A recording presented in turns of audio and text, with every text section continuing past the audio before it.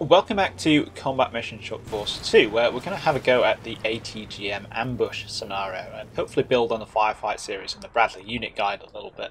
For this mission we have a non-standard US Armoured Cavalry Scout Platoon, and our job is to do some aggressive reconnaissance up this road towards the mountains.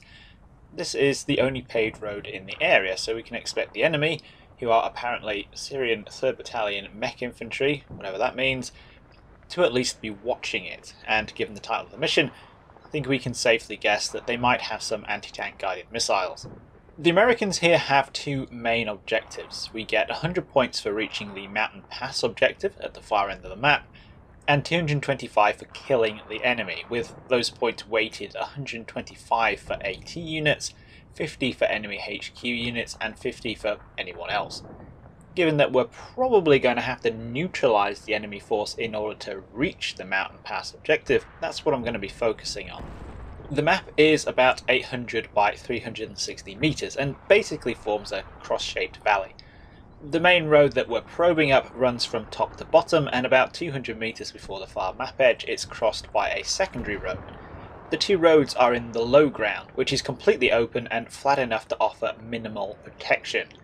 The areas of high ground are a lot more rugged. The two closer areas are pretty bare apart from a few sparse trees and have plenty of changes in elevation that are big enough to hide Bradleys in.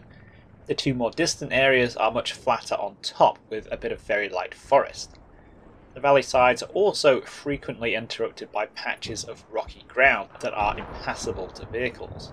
From a tactical perspective, it seems reasonable to expect any enemy units to be set up on the high ground at the top of the map. From here, they'll have long fields of fire and be able to concentrate that fire on any US vehicles coming around the corner over the crest at the other end of the valley.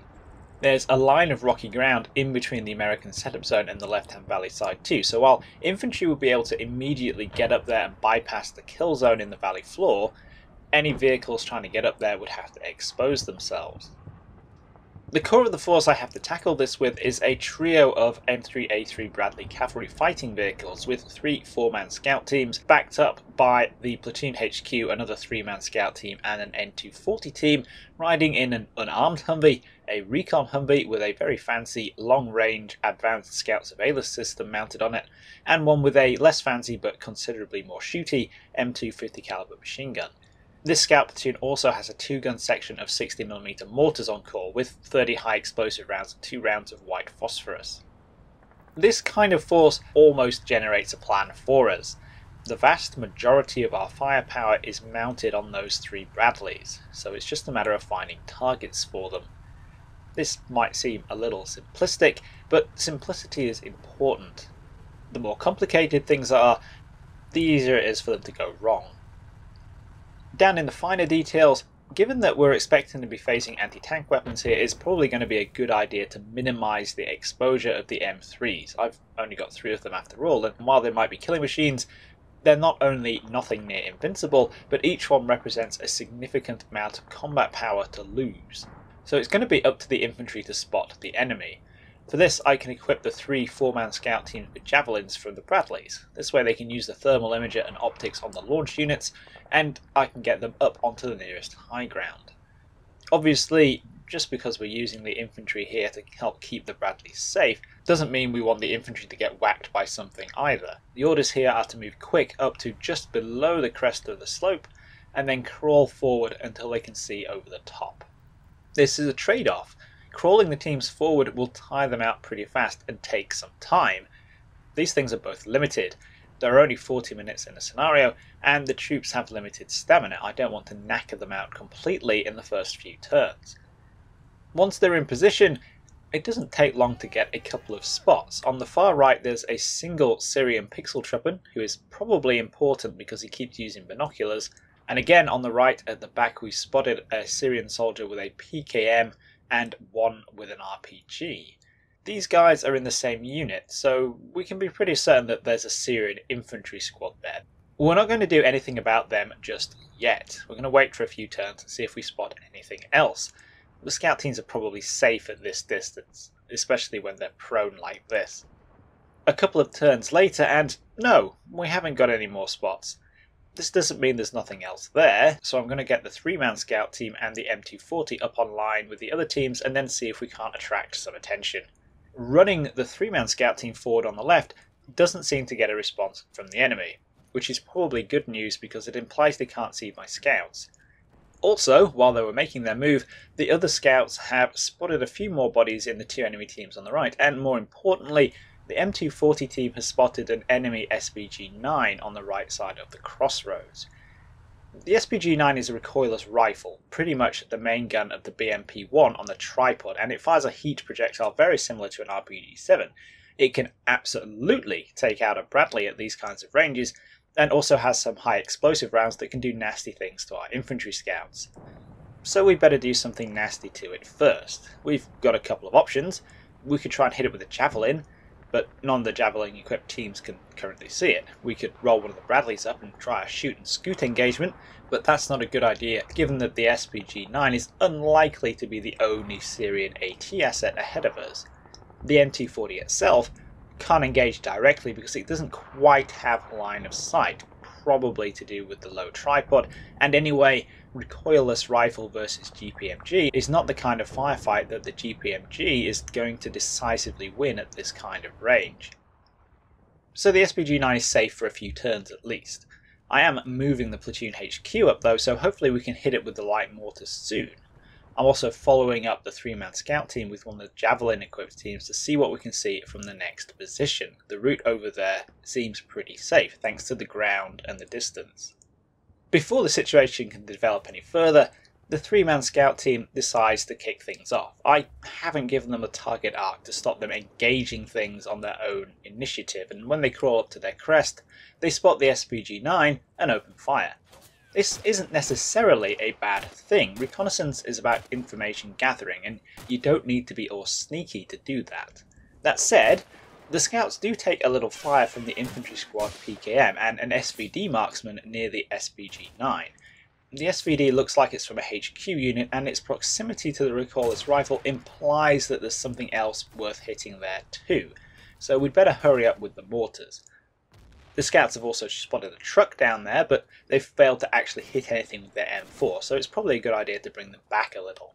To help out with this, the M240 puts some fire out on the Syrian rifle squad, with one of the bursts hitting a soldier who was using binoculars moments before. Again, binoculars usually imply somebody is important, so hopefully we for the squad leader, but regardless, the scouts managed to crawl away unharmed. It looks like the right side of the valley is relatively known to us at the moment, so when the 60mm mortars come in, I'm going to push the Bradleys forward to get eyes on it, using the left valley side to mask them from the left rear hill. The one confirmed enemy AT asset on the right will have 60mm mortar bombs raining down on it, meaning it shouldn't be that effective, and 3 Bradleys should hopefully be enough to spot and neutralise anything else that presents itself. It's still risky, but we've been observing that side almost since the start of the game, so we can be pretty confident we've seen most of what the enemy has over there. Soon, the final spotting round lands not too far away from the recoilless rifle, taking out the loader. That's the cue for the platoon HQ to call fire for effect, and for the Bradleys to roll forward. Almost the first thing that happens is a Syrian AT-4C engages the Bradleys. It's just been sitting there in full view the whole time, and we never spotted it. The only reason we've spotted it now is that it's launched a missile. Luckily, the operator seems to lose control and the missile plunges into the valley bottom. The Bradleys are able to spot, engage and neutralise the ATGM before it can reload. But it just goes to show that sometimes the best way to find out where the enemy is to give him something to shoot at. You're never going to get a complete picture of the enemy force through observation alone, so you're always going to be operating in an environment for incomplete information, which can include nasty ATGM-shaped surprises. The SPG-9 is also spotted and engaged by the Bradleys, though by now the mortars have knocked the crew down from 4 to 1, and they pick the last man off with a burst of coax. Nothing else is shooting at us from this side of the valley, so it's probably pretty clear. It's taken us about 17 minutes to get to this point, and 15 minutes of that was staring at the terrain, trying to spot the enemy. It's worth considering that rolling the Bradley straight up would have been riskier, but also used up less time. Now though, we're concerned with the far left. One of the forward scout teams has spotted a PK machine gun set up on the back left hillside, and while I'm not tremendously worried about that in and of itself, it's a good defilade position that implies the enemy might have other assets there. To deal with this, we're going to move forward. I think I can just about get one of the Bradleys up onto the left valley side behind my scouts. This is a little risky, but probably worth it for getting a 25mm cannon and a lot of powerful thermal optics into a position that dominates the right rear hill. I know there's one squad of enemy infantry up there, and I can't imagine it's alone. Obviously we get points for destroying them, but hopefully the enemy on the left will be able to see their buddies getting pasted. It's not good for morale.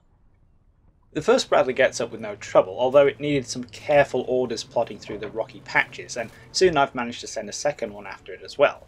The scout team on the far left is starting to get incoming fire from an uncomfortable number of directions at once. The PK team has opened up, and the infantry squad PK on the right has joined in, plus the SVD down by the ex-SPG-9, and another SVD from a second HQ unit on the left rear hill. The scouts need to bug out, especially after one of the pixel truckmen is lightly wounded, but on the other hand, all these enemy units opening fire are exposing themselves to the Bradleys, who are now in position to smother them with 25mm cannon fire. The results are encouraging. The PK team is quickly shut down, and the infantry squad has now taken enough abuse to decide to run away. From this point on, it's an exercise in probing forward with the scouts to find and neutralise more targets. The Bradleys on the valley side are sort of stuck where they are. They can push forward, always behind the scout teams, but the next firing position available through the rocks is not a good one. So the emphasis has somewhat switched over to the infantry now. They are moving up. There's some dead ground behind the next ridge on the left valley side that I'm able to exploit. I want to get eyes on the left side of the crossroads before going any further, because that's the area my Bradleys are going to be exposed to. And lo and behold, down in the defilade there's an empty UAZ Jeep and a second SPG-9. The recoilless rifle is a little difficult to engage due to the terrain. I don't want to walk right up in front of it, but the scouts can't see it while they're prone, so it takes a little manoeuvring with the teams to get a good line. The SPG-9 gets a shot off, which misses, thanks mostly to the fact that it's trying to fire at some little heads poking over the crest of the hill. The scouts also spot a second AT-4C and hit it with a javelin, which might seem like gratuitous overkill, but I'll take it. And then they're able to push up and get some fire onto the SPG-9 team, killing the gunner and then finishing it off. I am somewhat lucky again here. One of the SPG-9 crewmen is determined not to die without firing off all of his AK ammunition, no matter how much suppression he gets. That's a lot of rounds coming my way at close range, but fortunately he manages to miss with them all.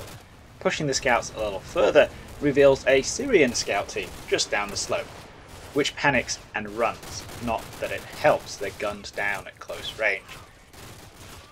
By now I'm pretty confident that there are no more enemy AT assets.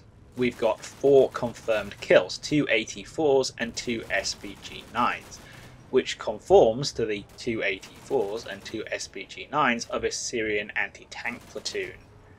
I still need to be wary of the RPGs carried by Syrian infantry, which they remind me about when I push the Bradleys up to the next high ground, but we've really entered the mopping up phase now.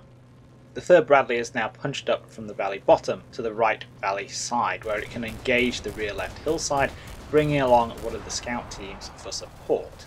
The Syrians are still capable of inflicting damage.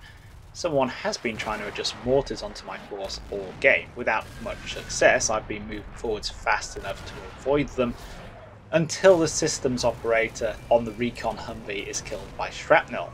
This is mostly because, even though I saw the mortar barrage coming, I forgot to button him up. Well done me. On top of that, one of the scouts probing the top of the right-hand hill is killed in a short-range firefight with the enemy team just over the crest. Ideally, I'd want to circle around the back of the map and open up new angles to engage that enemy team from a distance, but time is almost up, so I'm willing to accept more risk than I usually would. Luckily, that enemy team turned out to be another scout team and not another AT asset that might shoot a Bradley in the back as it goes for the mountain pass. So I have a clear run to grab the objective before we get to the end. Before I can do so though, and with 2 minutes to go, the Syrians surrender. They've lost 26 men dead and 15 wounded, with only 11 survivors scattered around. The force I sent up onto the left valley side has unsurprisingly chalked up the most damage, with the 2 Bradleys getting 13 and 10 kills, the scouts scoring another 10 altogether, and the platoon HQ getting 5, which would include the 60mm mortar strike. This actually struck me as a really good kind of learning mission. As the Americans, the player has a lot of firepower, but it's quite fragile firepower concentrated in the Bradleys. Playing too aggressively runs the risk of the Bradleys getting taken out by the Syrian AT assets, but playing too cautiously risks being caught by the timer. So it's about finding a good balance between risk and progress, finding ways to use all that American firepower without losing it in the process. And of course there's more ways to do it than I've shown here. If you got the game, give it a go. It's a pretty good evening. Hope you all enjoyed this video and found it useful. I'll catch you in the next one.